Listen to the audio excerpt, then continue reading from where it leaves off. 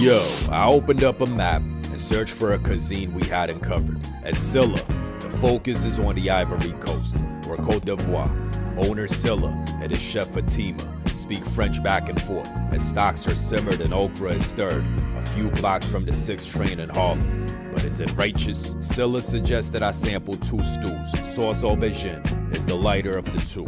An eggplant stew that's deepened with the flavor of smoked fish, beef, and smoked turkey. Glaze the hand with stew so it doesn't stick to the fufu and consume the nourishment. Sauce Aubergine has similar accoutrement, but its base is palm sugar. I scooped it with some rice and tasted the complex sweet and savory combo.